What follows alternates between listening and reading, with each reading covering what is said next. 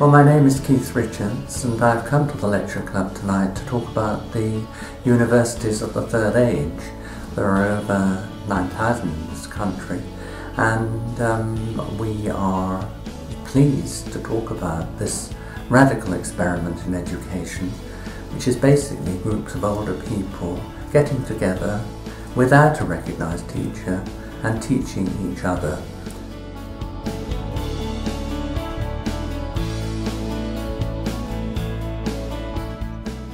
There isn't a lower age range, but I will at this point say older people who come together in order to share their experiential learning and teach each other. The fundamental principle of the whole organisation is quite a simple but a very radical one. Those who teach shall also learn. Those who learn shall also teach. You 3As have an infinite curriculum. While we've been sitting here, several learning groups will have been set up all over the UK, in fact all over the world. They can be alarmingly and excitingly diverse. I was once in our national office and the phone rang. I don't usually answer it, but I picked it up and they said, I'm starting a new group here in Ludlow.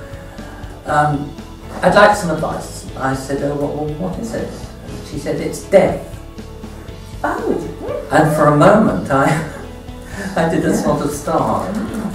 I met her a few years later at a conference. I said, how is death going? She said, it is absolutely wonderful. We have a waiting list. It is to do with sociology, theology, science. It's covering every single academic topic you could think of.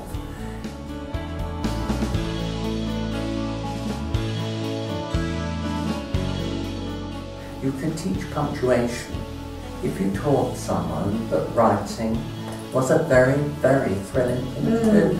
I had a colleague who taught reading that way. He, with very young children, used to go around and they were painting or drawing or something.